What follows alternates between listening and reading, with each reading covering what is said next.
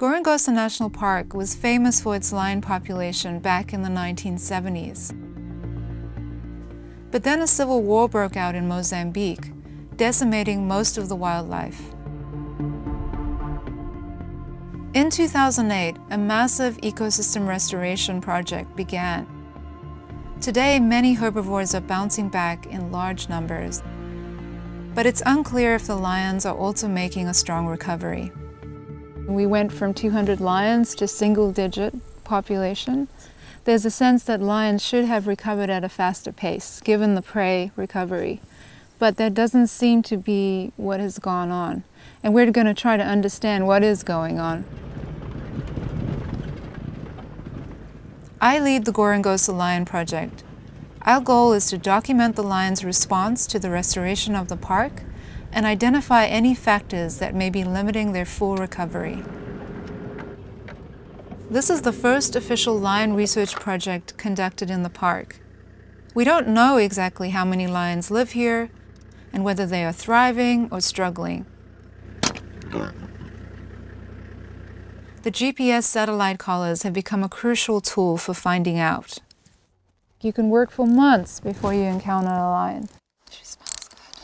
And so these collars give us access to the family of lions that's out there. They're social animals, so as soon as you collar one, you begin to find more.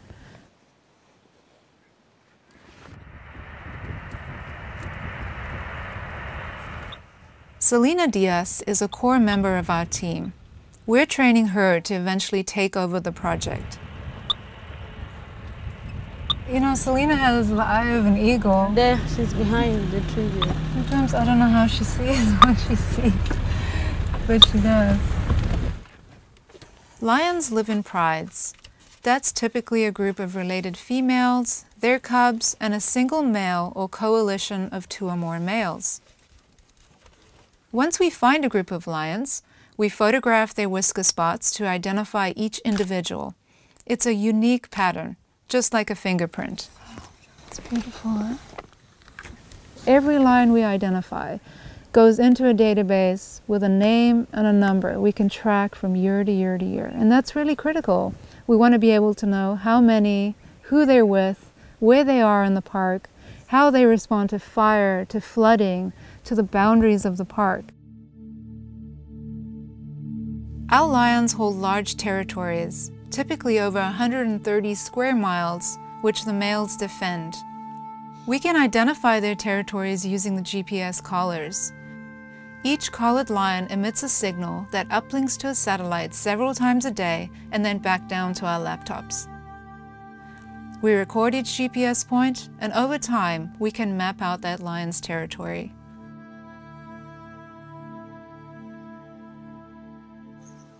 We've discovered that Gorongosa's prides appear to be small in size, which makes them more vulnerable to collapse if a key member of the pride dies. We don't have the large buffalo herds, the zebra herds that we had here before. For now, they're feeding on smaller prey, warthog, bushbucks, reedbucks. We record each kill we find through tracking the collared lions. Ah, score! Woohoo! This way we can figure out if smaller prey is limiting the size of the prides. I mean, look, you can't sustain 6 or 10 lions on warthog. You know, they'd be hunting every day probably. And so we kind of have to unravel the preferred prey question. Alexio is also working with us to help solve these questions.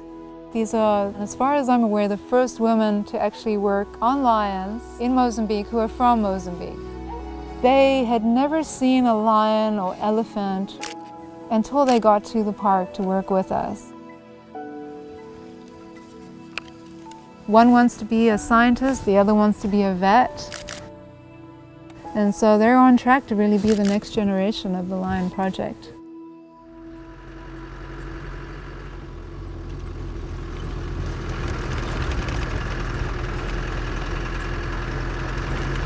The satellite collars are revealing another reason why lions might be recovering slowly. These wire snares, which are set for antelope and other smaller prey. They also incidentally catch carnivores, and lions are one of the victims.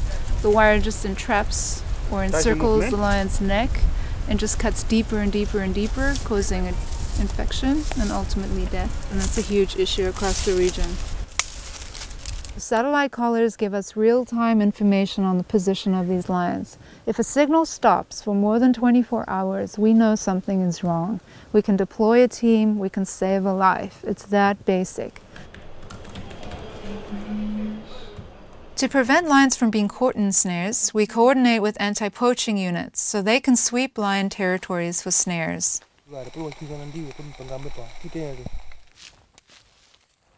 And over the past 12 months of being in the field, we've documented 41 lions. And we've only covered 20% of the area of the park. But 80% of the park is roadless, so it's difficult to find new lions in the remote areas. To improve our chances, we use another tool, trail cameras. These cameras help us put new individuals on the map in Gorongosa, especially in some of the more remote areas. So we're able to indirectly monitor and assess who's out there in these new areas that we're hoping to explore. Whenever an animal walks in front of these motion-sensitive cameras, they snap a photo. So this camera took almost 3,000 photographs in just a few days.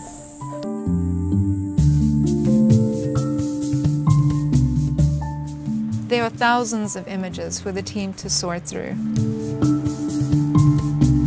Oh, meu Deus, graças a Deus. Uma leoa. Que maravilha. From the trail camera pictures, we can decide where to concentrate our GPS collaring work next. And this way. What's never been done in Africa before is documenting the recovery of large carnivores to a large-scale ecosystem restoration process. This area of study, recovery of wild lions in an unfenced ecosystem, it's still so new we don't have other cases to compare it to in Africa. So there's no way of knowing exactly how the lions will respond to the park's restoration or how long it will take for them to come back. But that's where this work can make the biggest difference. That's the 20-year question. And we'll be able to tell a really cool story in 20 years. But it takes time because it's restoration and it doesn't happen in 1 or 2 years. But we're setting our sights now to be able to document that over time. And so what we learn here can actually be applied to restoration across the region.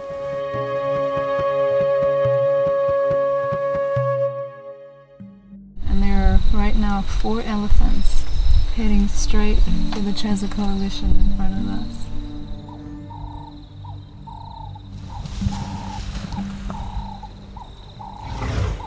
And this is so cool. This is the first elephant-lion interaction I've ever seen here.